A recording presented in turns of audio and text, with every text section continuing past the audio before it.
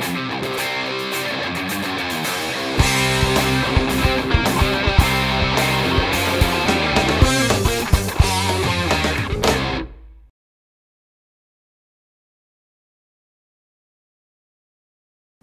guys, and welcome to a new Photoshop tip for Quite Frankly. Now this tip will save you a lot of power of your computer. So this is very important if you work on, let's say, an old MacBook Pro or an old PC, or if you work with a lot of layers. Now normally when you retouch something, you sometimes use the clone tool, right?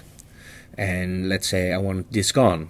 So I will zoom in, view 100%, and let's say I want this little one gone. You go to the clone tool, make sure it's 100%, you sample, and now it's gone, right? But you also want this gone and that gone, but you don't know for sure if you like the effect. So what do you normally do? You make a duplicate layer, because you always have to work on a duplicate layer, and you start doing your retouching.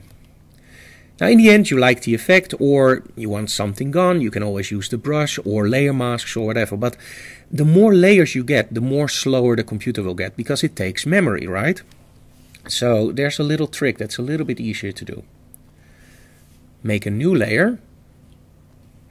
So this is a totally empty layer. Now what you have to do is you go to your clone tool and you say sample all layers. Now if I do something like this, and I remove stuff, or I push pixels around, you see that the effect is still there. I can remove this, and this is the original, and this is the retouched one. Now if you look very closely, what you actually see is that I have an empty layer with all the retouching on. And this saves you a lot of memory, because now the document isn't two layers stacked on each other, but it's one layer, an empty layer with the retouching. So especially for guys with older computers that are a little bit slower, or if you want to keep all your speed in your computer, use a different layer, or sorry, an empty layer, and use the sample all layers. So that's the tip for today.